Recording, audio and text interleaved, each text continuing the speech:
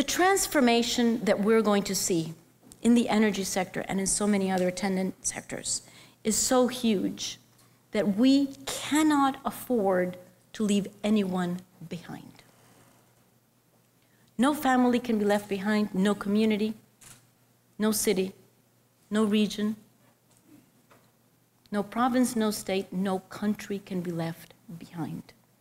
Because if anybody is left behind, they will be condemned to living with the consequences of an economy that frankly has seen the end of its life. We cannot afford that. From an economic imperative point of view, from a moral imperative point of view, everybody has to come on board. Everybody.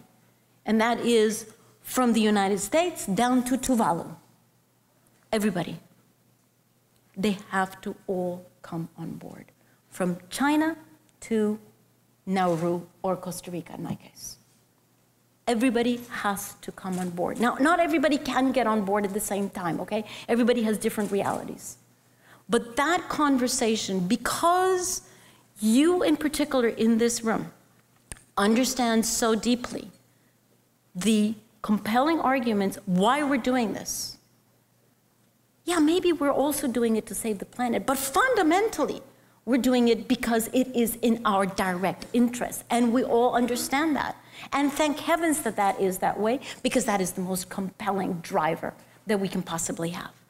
So those of you who understand that need to build a bridge toward those that have not understood that yet, and continue to hold an open door policy and an open ear to those who are still struggling to understand that.